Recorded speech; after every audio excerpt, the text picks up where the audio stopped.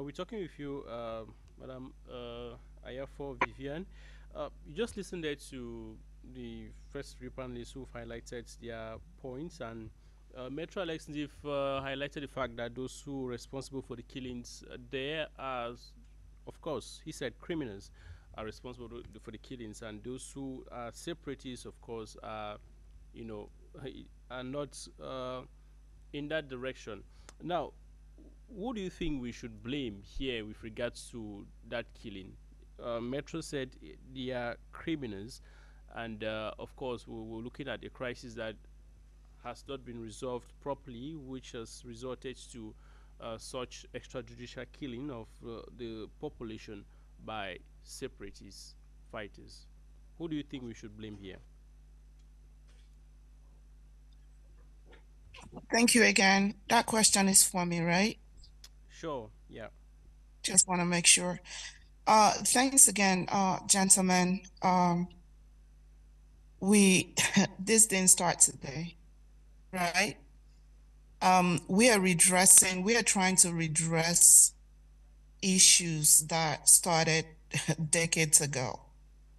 In one instance, we are trying to put blames on a situation that has been going on for decades. We are trying to redress a failure, total failure in administration, total failure in governance, total failure in every single aspect of leadership in this platform. It cannot happen. I cannot sit here and tell you that the separatists or who's to blame. I completely agree with Metro Alex on his, submissions and his x-ray of the situation. And our first speaker, I'm sorry I didn't get your name properly, but this is the problem we're facing in Cameroon, right? We're facing a problem of terrible, terrible failure in leadership, terrible failure governance, terrible failure in every. If you want to, oh my God, I don't even know where to start, Louis. I don't know where to start. Blaming these guys. And again, like I said from the beginning, my heart drops for these civilians going through this. My heart drops. We are talking about, these are guys who, if you go and dig deeper in the backgrounds of these guys, these criminals, I call them criminals as well. If you go and check into their backgrounds, these are guys who might have had barely any kind of education, right?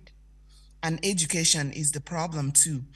They might have had barely any kind of education, and then you equate it to a government, to people who are supposed to know better. We are not supposed to find ourselves here. Let's take ourselves back to 5 or 6 years ago into this crisis. We found people's heads being chopped, right? Let's go back to Sam Sawyer, right? He was one of the first victims who was butchered in broad daylight on TV, on social media. And you ask yourself, who is supposed to know better here? Our military, our people who are supposed to be trained to know better, or these so-called, we call now separatists, we have all sorts of names for them, Amber Boys, whoever it is.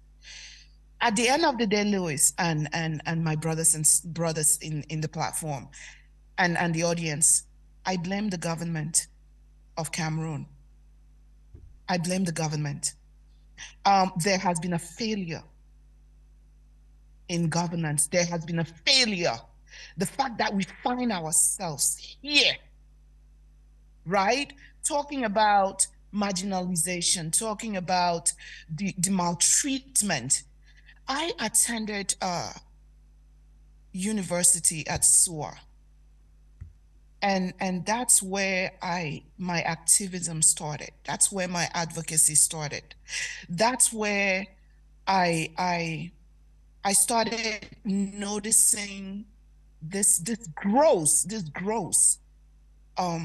maltreatment of Anglophones, if you want to call it Anglophones, the maltreatment of Southern Cameroonians, the maltreatment of people from the Northwest and Southwest.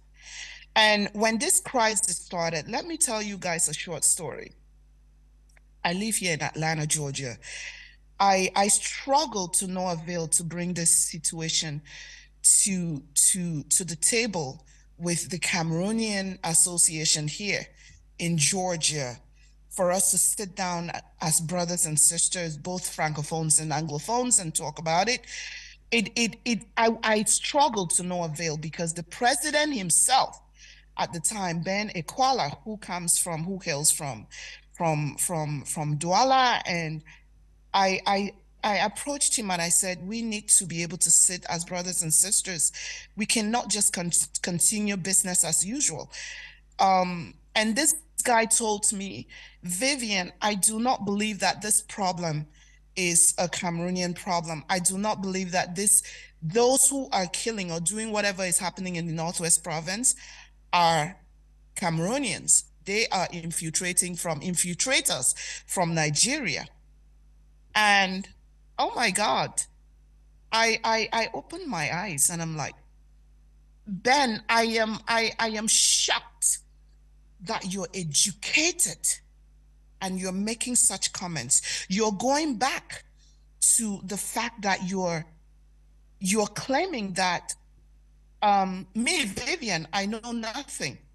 I say, are you aware of the fact that you're speaking to an Anglophone who happens to be very learned and educated? Are you telling me that I am Biafran? Are you telling me that we know nothing? And somebody else has to come and tell Anglophones how to feel, what to stand for, and what to fight for? So I say all this to still tell my brothers here as hosts, co-hosts, presenters, and the audience, that this problem is deep. It is deep. It is complicated. And only until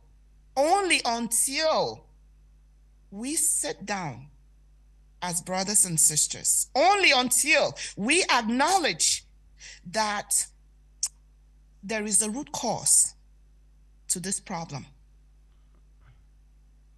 the international community can only do that much. And I have walked in the halls of so many diplomatic doors. And I've realized that the solution to this problem lies between us as a people first. We need to be able to acknowledge that there is a problem, and then we start solving the problem. But at the end of the day, when you look at every conflict, who starts it? Two strong men or two people with guns, right? And then who suffers? Those two guys whom we saw sitting on the floor and getting slaughtered in broad daylight. Those are the vulnerable ones who end up picking up the pieces and the consequences of a conflict like the so much complicated one we find ourselves in Cameroon. All right. But we must talk, Okay. Louis and everyone. We must sit on the table and dialogue. Thank you.